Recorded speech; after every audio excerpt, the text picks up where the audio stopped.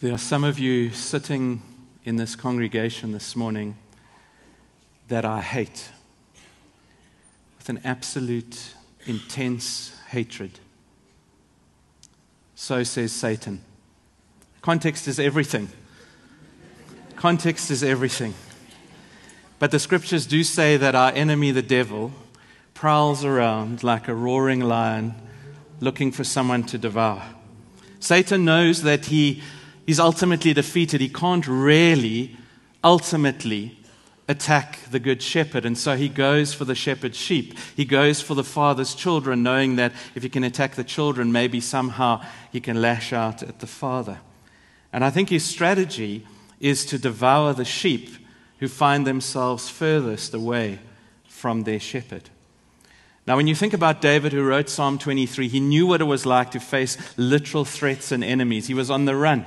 Perhaps he wrote Psalm 23 while he was hiding in a cave when Saul and others were hunting him down, trying to kill him.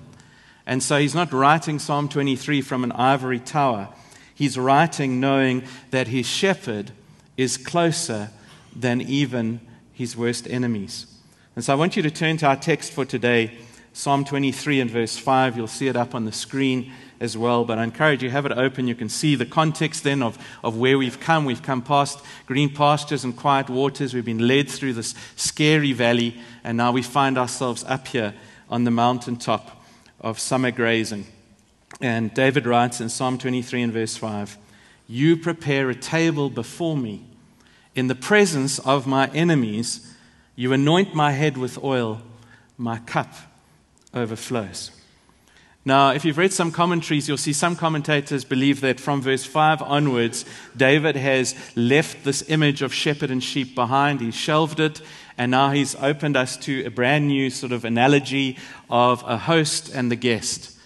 But I think that David has laid such a clear foundation. I'm of the opinion that the shepherd-sheep metaphor makes its way right through to the end of the psalm. I don't think it's a hill to die on. If you have a different interpretation, fine. But I think you're going to see that our text can equally apply the whole way through in terms of what David has tried to build here. Because I think the table is a reference to the mountaintop. The sheep are led through the shadowy valley that we looked at last week in verse 4, and now they're up on top of this mountain with summer grazing. And in many parts of the world, the summer range is called by a Spanish word, a mesa. We know that word, mesa. We just think of Table Mountain. And so David's going to give us, I believe, 4 truths to strengthen us in the desert. And this series has just been a slow walk. It's not rocket science. We've just camped on each of these phrases and words. We've sought to look at the background of shepherding. We've sought to apply these things to ourselves, and we're going to do the same thing this morning. So number 1, the first truth to strengthen us in our desert, whatever that is that there is a table prepared for me. Our text says, "You prepare a table for me." Now, if we think of what's required for a diligent good shepherd to provide the summer grazing, it's quite insightful. Because a good shepherd would have to go ahead of the season up onto the mountaintop. He'd have to suss out the area. He'd have to scout around and make sure that everything was ready and prepared for the sheep. I was reading about certain poisonous plants, that if the shepherd doesn't meticulously pluck those poisonous plants out, they contain so much toxicity that if a sheep was to eat that, they could be paralyzed maybe within half an hour. And so he's got to tediously go and bend down and expend effort to weed out all of those poisonous plants.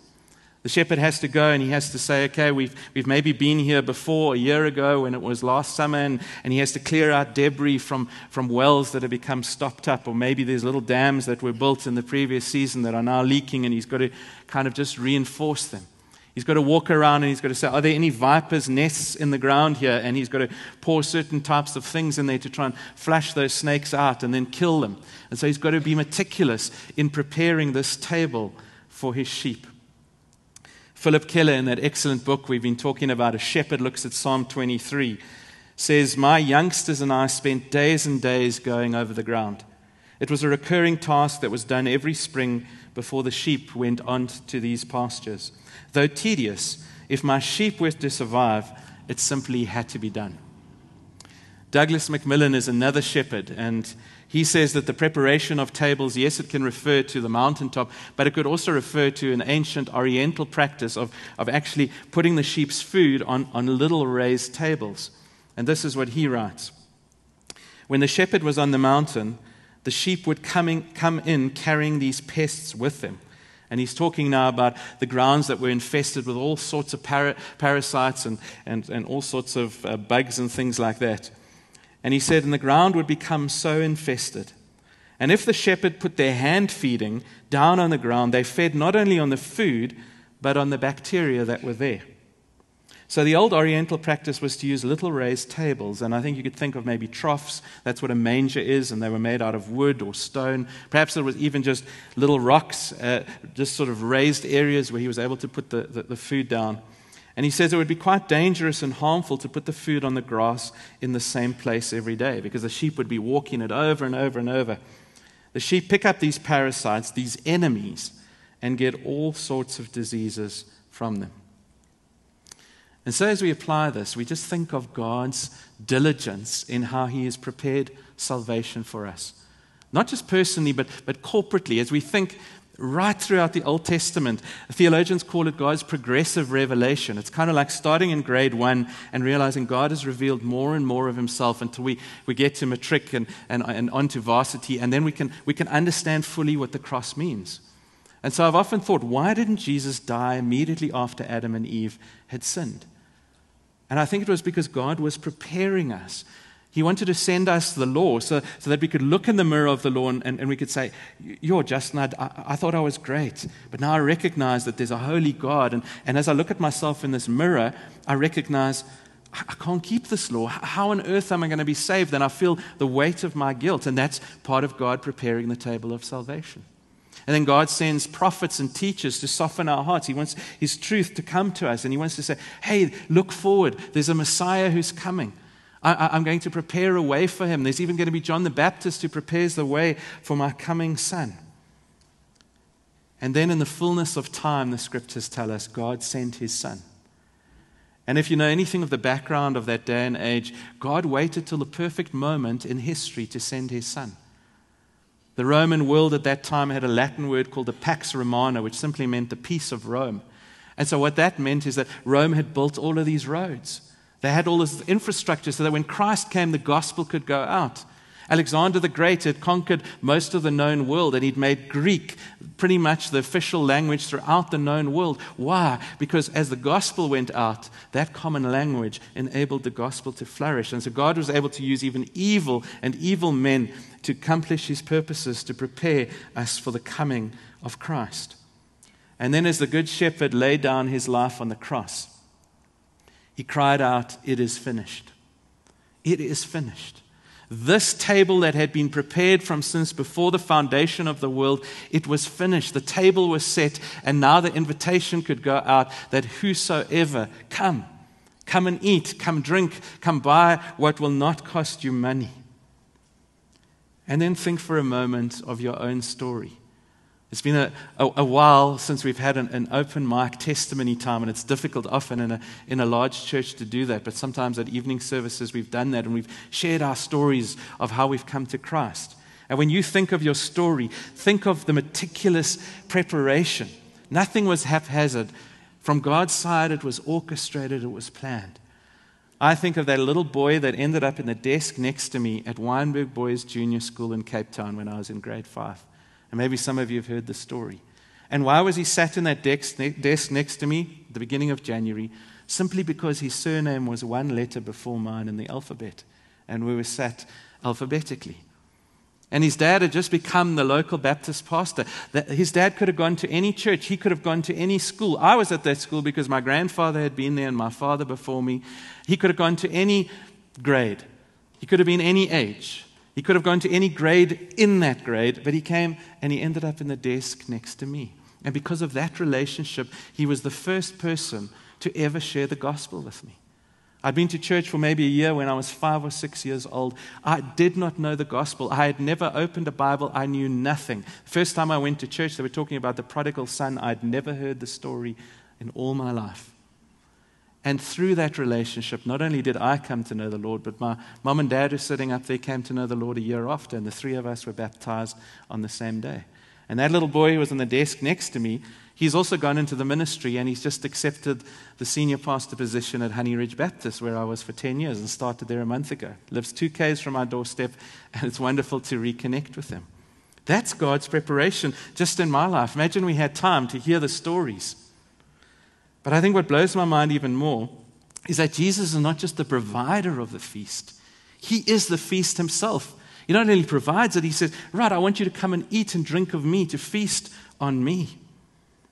And if that's not enough to make you gasp with worship and wonder, then David goes on to draw even more strength in the middle of his desert.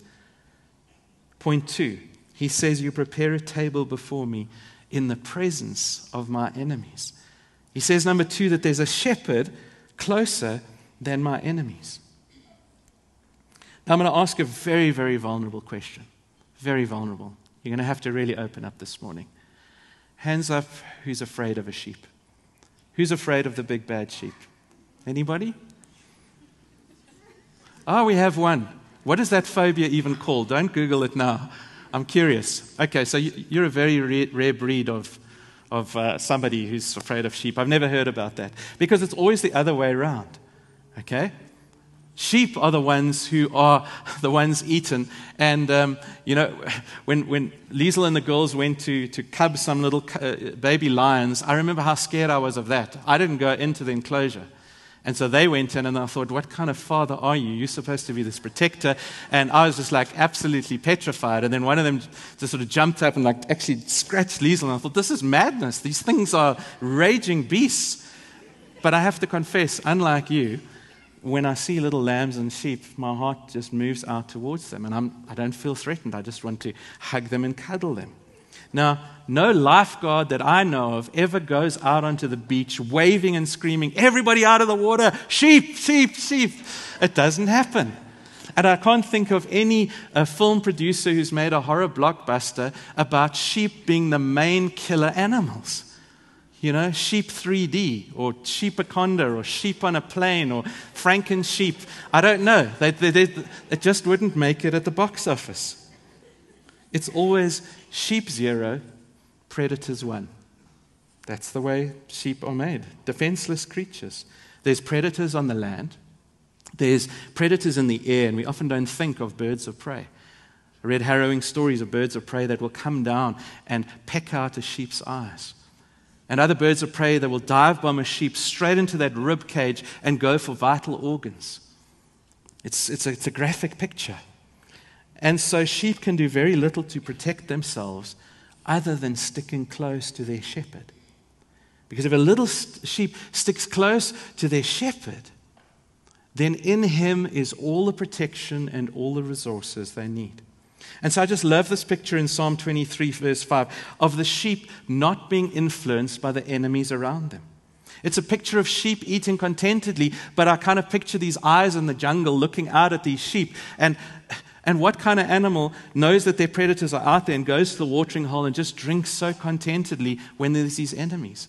Only a sheep who's trusting their shepherd. The enemies are close, but the sheep know that their shepherd is even closer. And someone has said a contented mind is a continual feast. A contented mind is a continual feast. And perhaps if you're honest this morning, you've lived for so long as if you're a sheep without a shepherd. No wonder the scriptures say that you are harassed and helpless. And I want to say, believer, repent. Repent. Invite God to come and to work in your life. You see, the world, your sinful nature, Satan himself, they're watching you worship. They're looking on from the sidelines, and as you look at them, are you going to allow your enemies to dictate how you feel?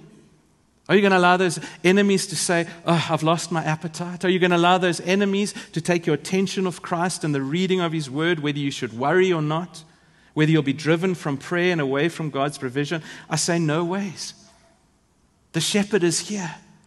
He is among us. And church, if God is for us, who can be against us? My enemies can watch. They can say what they want. They can intimidate me. They can threaten me. But ultimately, they can do nothing to spoil my appetite for what God has prepared for me to enjoy. Now, we have to say that by faith because it's a lot harder in reality. And I think back over 23 or 24 years of ministry to some really, really vitriolic, that's a word you can Google because it's the only one that describes vitriolic letters and anonymous notes and emails that I've received. Thankfully, not from this church, so it's not a dig at you. But people that have told me to leave the ministry, somebody who created a fake Facebook account just so they could post things because the truth of God's word, they'd come in as a visitor. Those are the realities. And in these moments, some of my friends say, Justin, why are you letting it affect you? Why are you letting this anger come out and affect you and make you angry in response? And I have to say, Lord, if you for us, who can be against us? I'm not talking about healthy criticism. All of us can be idiots, myself included, and we need those rebukes. We need to learn. But I'm talking about real attack. And I think I see from Psalm 23 and verse 5 that God doesn't always remove your enemies from you. I don't know why that is. Why does He let them watch on? Why do we have these deserts in which we must find this feast? He wants us to enjoy this table in spite of them. And church, rise up. Don't be intimidated by the gates of hell. We're living in a day and age where the truth of God's word is being backed into a corner, where we're giving up the fight, where we've become weak and timid. But the word of God says the enemies are only threatening us from the sidelines when the Lord is on our side. Psalm 78 and verse 19 is a challenging commentary on the nation of Israel. They doubted God just like you and I do. In the wilderness, in the desert, wandering around, this is how they spoke against God. Psalm 78 and verse 19. They spoke against God, saying, can God spread a table in the desert? Can you just hear that mocking in their voice? Can God really spread a table in the desert? That's what they said in Psalm 78. And I wonder if you and I don't sometimes say that. Lord, can you really spread a table here in the desert?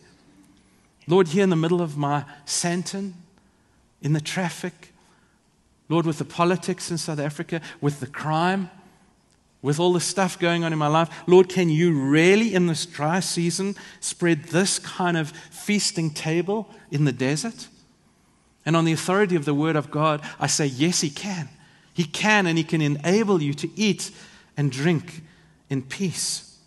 Through the word, through prayer, through the power of the Holy Spirit, through His presence, by faith, God can nourish you and bring comfort to wherever you are, even in the very presence of your enemies. Perhaps that's why Charles Spurgeon says, I believe that one reason why the Church of God at this present moment has so little influence over the world is because the world has so much influence over the church. That's the danger, is that we allow these enemies to affect us instead of us affecting them and seeing them converted and the blessing of God flowing to them.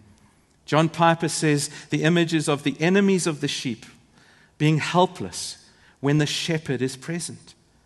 The enemies can only lick their lips from a distance as the shepherd turns a little picnic in the wilderness into a feast. I want you just to have that perspective. They can lick their lips, but God has turned this picnic into a feast. And then listen to our brother Martin Luther.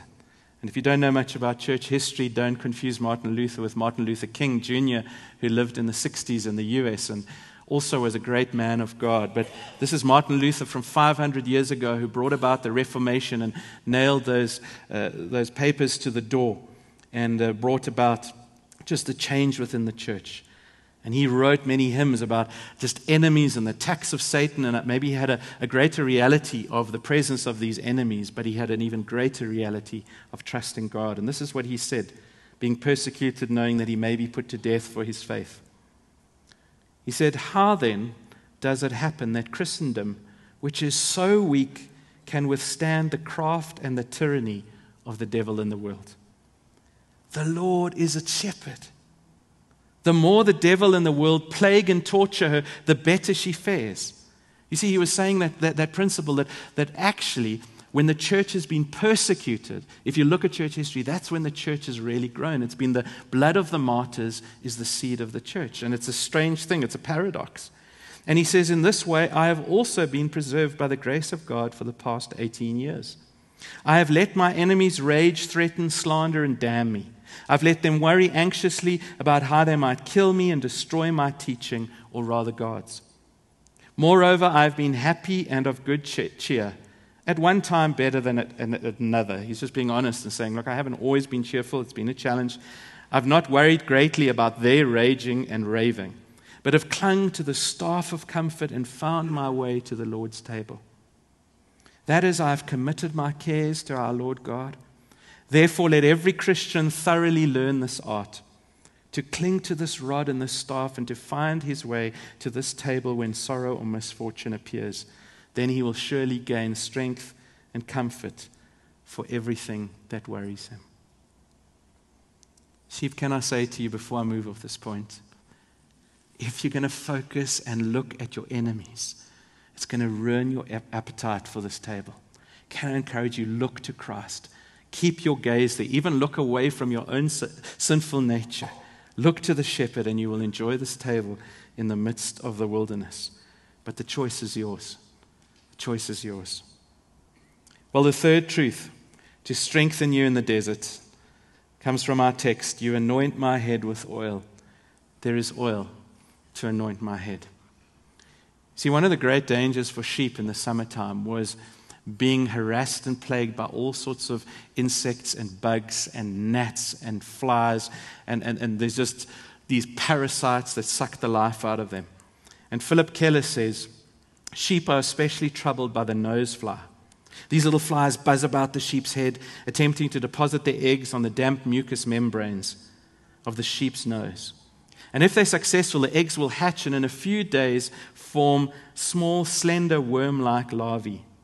They work their way up the nasal passages into the sheep's head. They burrow into the flesh, and they set up an intense irritation accompanied by severe inflammation.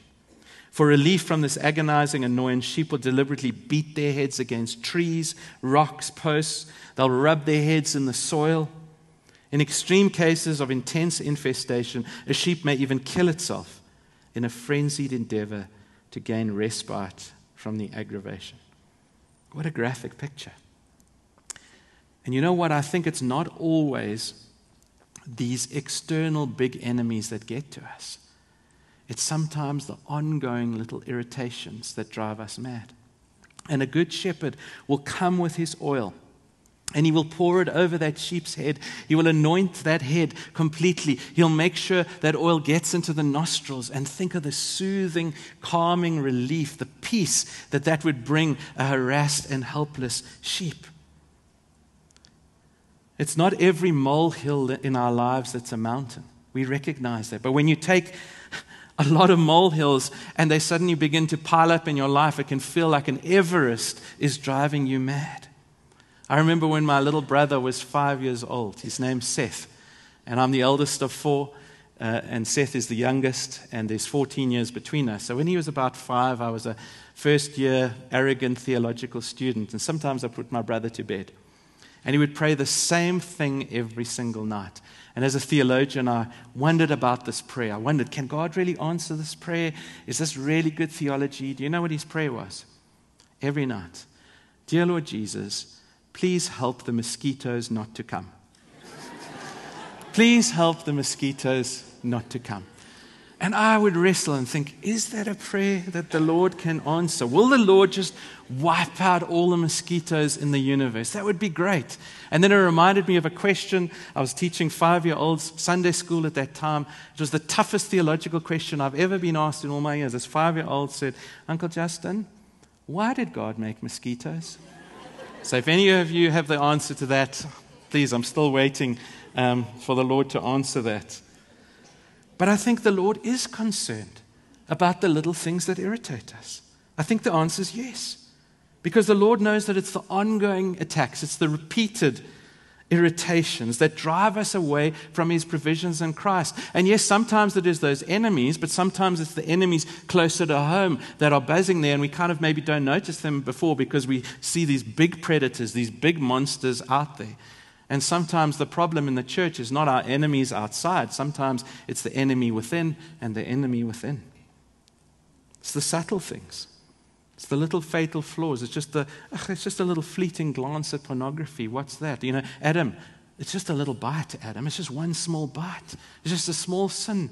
But friends, in God's economy, there's no such thing as a small sin.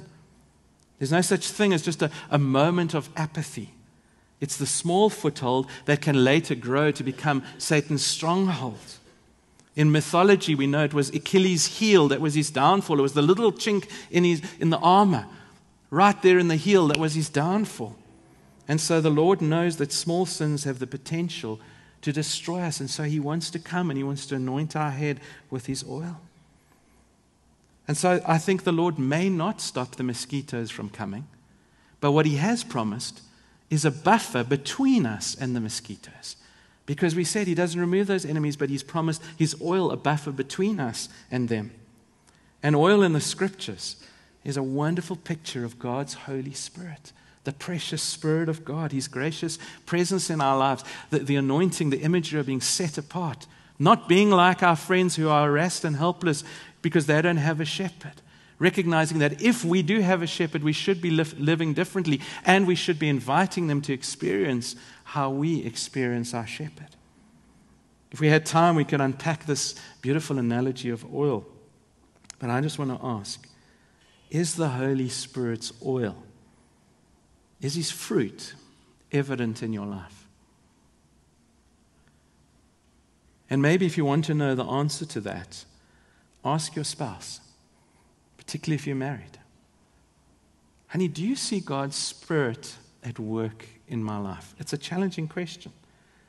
Because if you were to ask Liesel, perhaps on certain days she'd say, I see a spirit of grumpiness. You're a little bit irritable. You've come home and you're a little bit short with the girls.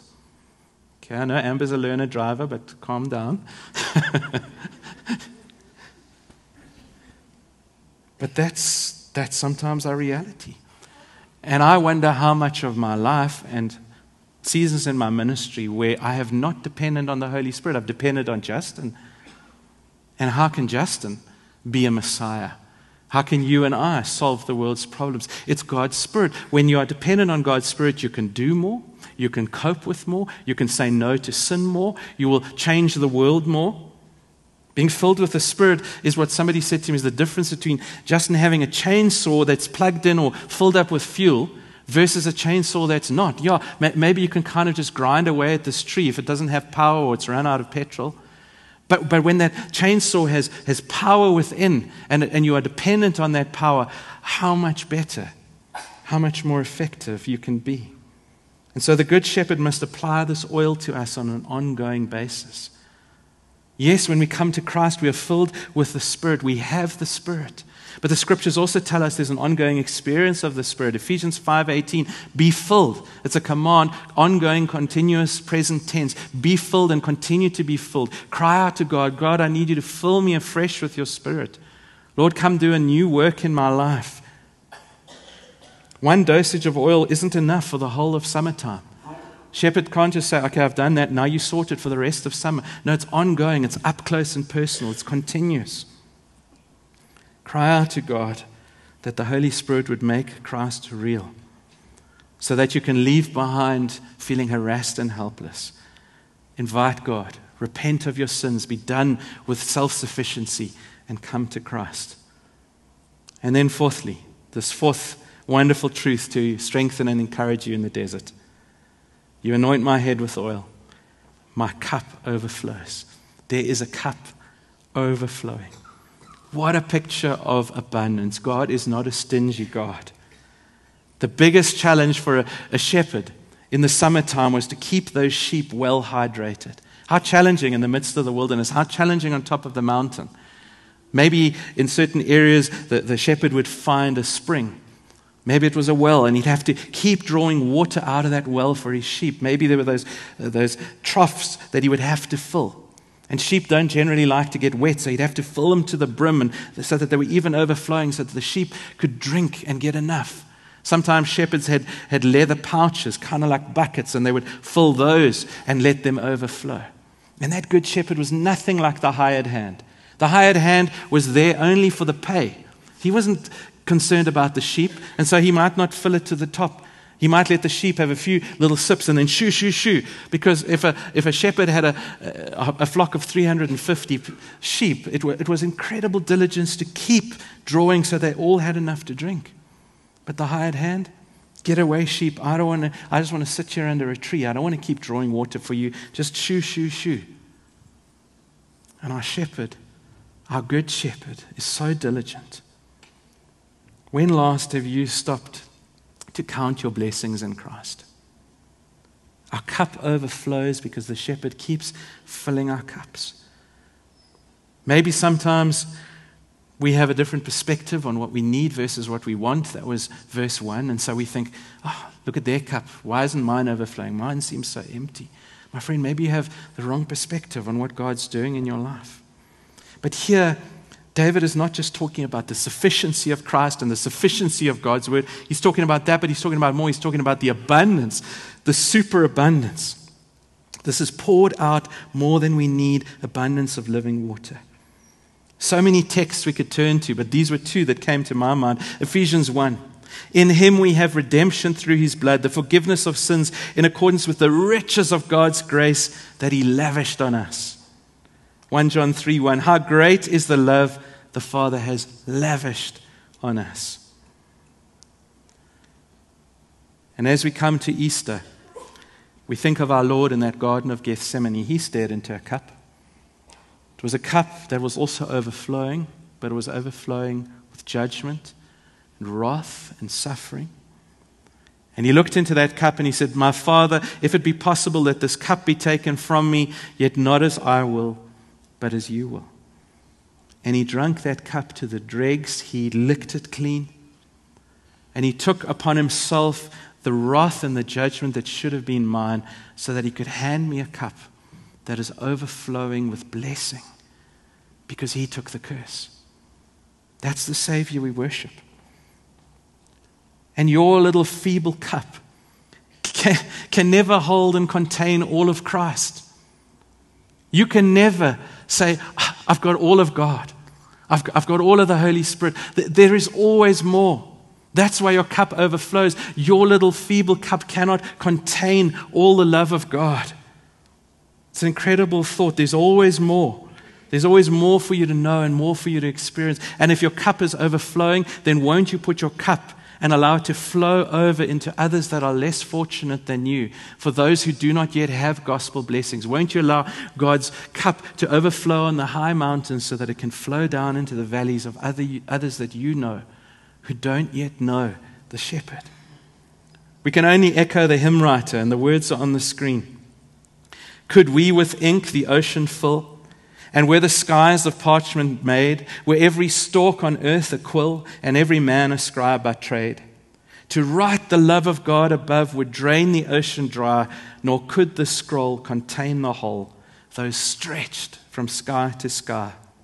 O love of God, how rich and pure, how measureless and strong, it shall forevermore endure. I dare you to go out tomorrow and find such extravagant love anywhere else. Will you find it in another religion, another philosophy, another person, another thing? Are you going to go back to parasite-infested pools of water when what's offered to you is a never-ending supply of living water, a feast in the desert? As we close, there are two words in our text that you may have missed because I left them out. And I decided to end with them today. Psalm 23 and verse 5. Just two words. It's the words before me. You prepare a table before me. And you might say, Justin, what on earth is so special about two little words before me? Well, in the Hebrew, it's only one word. And it's the word panim, which simply means face. F-A-C-E. All of this is prepared and done before me, right in front of my face. That's what the Hebrew's saying. You're so close, it's staring you in the face. I think an old Afrikaans translation is the only translation I could find that captures this nuance. It says, voor my aangesig. God does all of this right there before my face. And He does that because it's an invitation to come and feast, to come and enjoy this provision. But you have to appropriate it. You have to apply it. You have to give up nibbling at the parasites on the ground and focusing on the enemies, and you have to come and enjoy Him. What more must Christ do than has been done? He's done all the work of preparation. You can't get any closer, and yet in your experience today, you could be so far. And so I close with this story. I read that back in 2012, there was a homeless man by the name of Timothy Gray. He lived in Wyoming in the USA. And unfortunately, it was a very cold winter. I think it was about the 30th of December when he passed away. And as a homeless man, he went to sleep under this railroad bridge, and he froze to death. It was discovered on the last day of 2012 by some children who were sledding down there, and they discovered this homeless man's body. But what Timothy Gray didn't know was that he was a millionaire. He didn't know that he had an inheritance of $19 million as part of a $300 million estate. The lawyers had been looking for him for years, and no one had ever found him. He died there as a homeless millionaire. He actually owned it all, but he didn't possess it. And I say, sheep, what's the point of having all of this provision before your face? To be walking past the bank and to know you have all these resources in the bank, but you never withdraw them, you never access them, you never actually avail yourselves of them. It's folly. David has come in Psalm 23 and verse 5, and he's read your inheritance to you. He said, this is your inheritance. That when you came to Christ, when He became your shepherd, all the resources and spiritual blessings in Christ are yours. The scriptures say you have everything that you need for life and for godliness, to live the Christian life, to be fruitful and productive. But then why do so many sheep live in self-imposed poverty? It's because they do not appropriate the spiritual resources. You are far better than Timothy Gray because you know, you have heard today about these resources, but even knowing about them cannot satisfy your famished appetite unless you taste and see that the Lord is good. And to allow yourself to just leave this building, to go out into Monday, and to spiritually starve tomorrow in the desert when a table is prepared right before you wherever you find yourselves is unthinkable, brothers and sisters. All is prepared. The table has been set, and now comes this invitation. Come, feast, eat, and drink. Let's pray together. Oh Lord, we thank You for Your invitations. Lord, we just think back in the scriptures of how many times You use the word come. Come, let us sing for joy to the Lord. Come, let us shout aloud. You call us to come. All you who are weary and heavy laden, You tell us to come and to buy wine and milk without cost. You tell us to come, though our sins are like scarlet, and they will be made white as snow. Oh Lord, these invitations to open the floodgates and to come to the wedding feast of the Lamb, as You said in that parable, call them to come in, because those who were originally called have not decided to come. Oh Lord, may we not be those who have all this provision in Christ, but to be living as if we're spiritual paupers, and yet, Lord, we have this great inheritance. Thank You, Lord Jesus, for all that You've done, the blood that You sweat, Lord, the effort and energy that You expended to save us, to come an infinite distance, to die upon that cross. Lord, with every dying breath, You looked into the future and You saw every one of us sitting here this morning. And Lord, You said, I died for you. Oh Lord, may we respond, Lord. Your faithfulness goes before us. Lord, You are the God of angel armies who is with us. That, Lord, as those enemies look on, Your hand is upon us. You are protecting us. Lord, I pray that we might rest in Your provision and know that You are indeed faithful. You're faithful to Your promises. You're faithful to Your people. You're faithful to Your church, even when we are unfaithful. Thank You for Your faithfulness. We pray this all in Jesus' name. Amen.